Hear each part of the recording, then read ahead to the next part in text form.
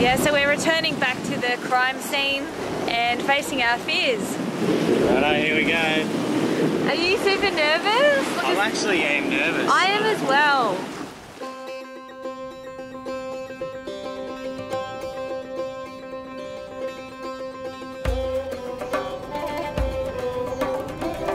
What an awesome day, what an awesome feeling. We are waving goodbye. Hi Thailand!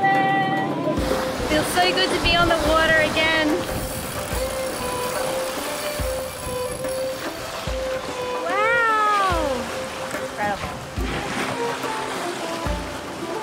Seriously, this is like the prettiest sail I've ever seen. After such a difficult start to the year, sailing away from Thailand with unicorn fart flying was one of the best feelings of freedom thus far. With the wind increasing and changing direction, we had a sail change to keep us on course towards the Rock Knock Islands.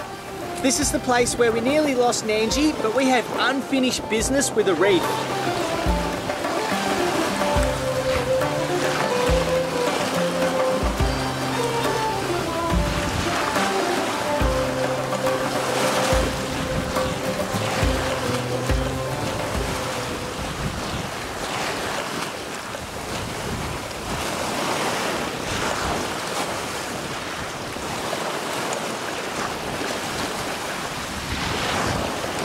Josh, you've just finished all this boat work. You've spent a month in the boatyard fixing up all the holes in Nandji. Where's the first stop? Well, there's nothing like facing your fears and going straight back to the scene of the crime, and we'll go there and anchor. Okay. Okay. Just go straight back there. We might as well. I don't want to be scared of it. I don't want to be scared of this and always have this thought worried in my head, so just go and face it straight on and deal with it and have a sleepless night, probably. So, are you going to be picking up a mooring? Nah, mate, I think we'll just anchor. Yeah, so we'll just anchor, and then I want to go see the guys that helped us out and give back their anchor and their bilge pump and other stuff that they left on board. So yeah, I just want to go see them and say thanks and Once give them all again. their gear back. Yeah, nice one. Yeah, just to show them the Nandji floats again.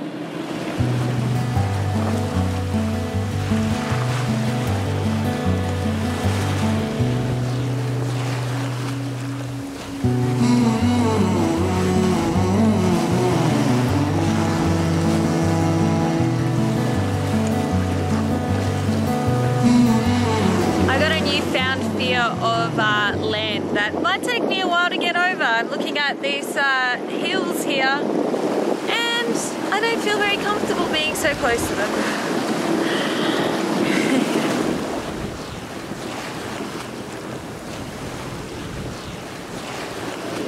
Righto, here we go. Fuck, I don't want to do this! Are you super nervous? Like, I actually am nervous. I am as well. I don't know, I know why, but like, yeah, it's just, no, it's a bit weird. Yeah, so we're returning back to the crime scene and facing our fears. I didn't think I would actually feel nervous about this, but now I am. The worst part about this is we have to go between two islands with reefs on either side. Oh, there's no worst part about it. Everything about this joint is sweet. It's just nervous because we fucked up here. And that's why things are a little bit interesting right now. As the Rock Knock Islands are over 50 nautical miles away from Krabi, it was a full day of sailing before we arrived late in the afternoon with not much sunlight left. The skinny channel pass between the two islands is through some crystal clear water and the reefs are easily identified either side. We passed by those dreaded vacant moorings in the channel and continued down to where we had a good view of the reef that caused us so much grief. I chose a big sandy hole next to the reef and dropped anchor, paying out plenty of chain. Like most reef passes, the current was running quite strong, so the anchor set very easily and we reversed up with over 2,000 RPM just for good measure. I still wasn't taking any chances, and even though there was little light left, I swam against the current and dived down the 10 metres to the bottom to make sure our anchor was well and truly dug in.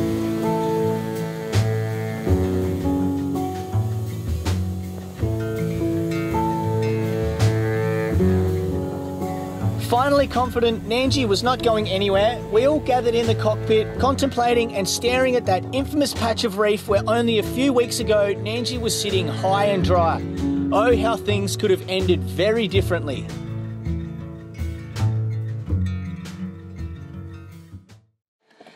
So we managed to survive our night back at Rock Knock.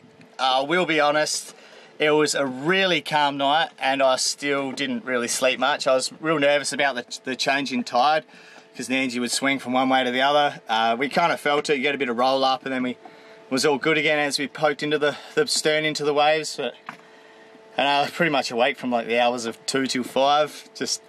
It was really hot, it was really calm, but I was just nervous as I was going to get this squall. But everything was fine. We got like 60 metres of chain out on a sand bottom. Like, I trust the anchor 100%. But yeah, it was just a good little wake up, good bit of practice to anchor in some sand right near the edge of reef again, because that's pretty much what we always do in Indo. So we just need to get our confidence back, really. We had mixed feelings about staying here last night. I thought I was all good until we dropped the anchor, and then it just started to like flood back, and I was like, I want to leave. But we stuck it out, you know, just sitting here looking at the exact reef that almost like completely destroyed our boat was like really difficult. More difficult than I thought it would be. I thought I'd just get straight back into there, but yeah, it was really hard, but I am glad that we did it.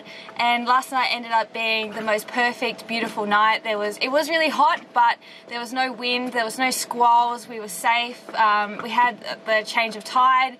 Yosh got up for that and made sure we were all sweet.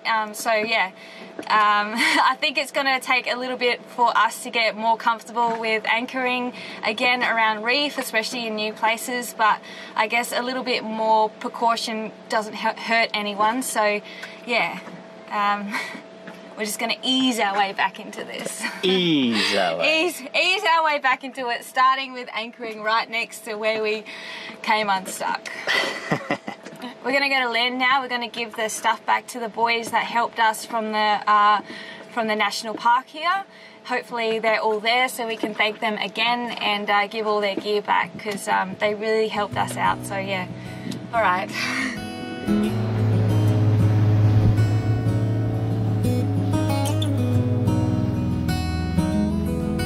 When it all went down, I came into land to try to get some help from the lads here, because they got these big tenders with outboards on the back, and I thought they could help us get out of the reef. And all of this, you can see there's lots of reef here. This was all poking out of the water. It was a full moon, and the low tide was extremely low. So I couldn't even get the tender in here. It was crazy. This is one of the guys.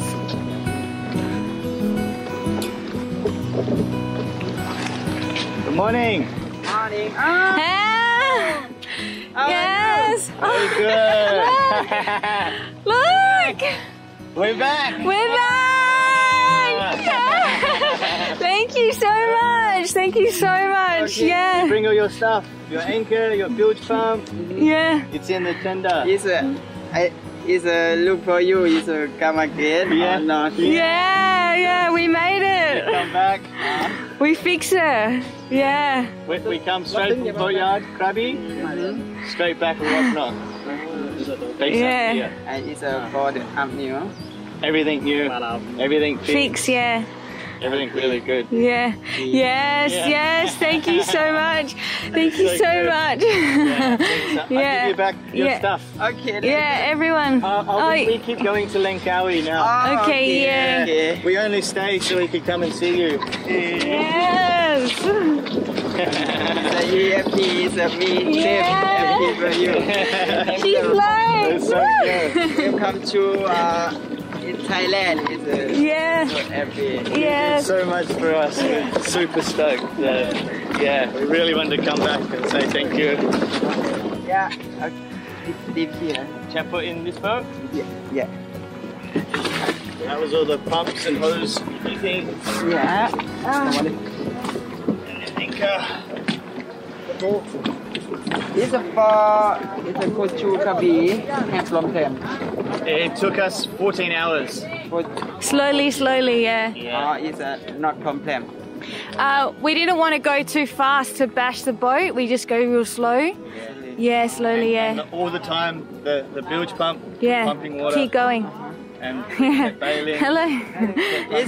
Hello. Yes. Hello. For the number is yeah, we did not yeah, get. it's go to from Krabi. You don't know. Yeah, you don't know. Me worry. Yeah. Oh, I am sorry. It's not for number. Yeah, I did not think either. We could have called, but all the way. We speak to Krabi, and so on the phone to Krabi every hour. Yeah. And so they help us make sure. And then we get there at about 10:30 at night, and they lift us straight out the water. The lads were about to get super busy as the tourist day trip boats started to arrive. So we managed to snap a few photos together, and after some more thank yous, it was back to Nandji to continue the trip down to Langkawi. Done that, faced the fear, came back, spent the night here, right next to the reef that we crashed on. Now let's just get the hell out of here and never come back. I'm very ready to leave. Feels like that's just the end of this chapter now, so we've come back, we faced our fears, we slept here, we've seen the lads that helped us, we've given everything back, wiped my hands clean, let's get out of here, man.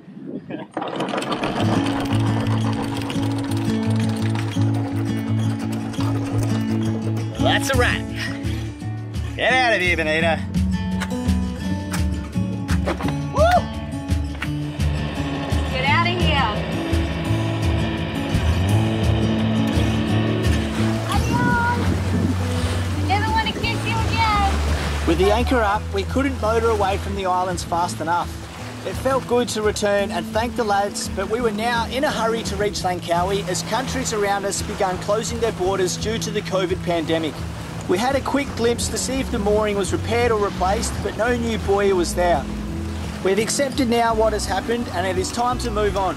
Part of travelling is enjoying other countries, and when in a foreign land, you need to accept that rules, regulations and standards are different to what would be in place at home.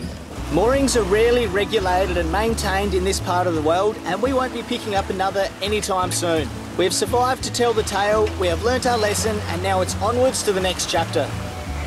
Sailing Nandji, Sailing Nandji, Sailing Nandji. This is Adamants 2, Adamants 2, Adamants 2, channel 16 over.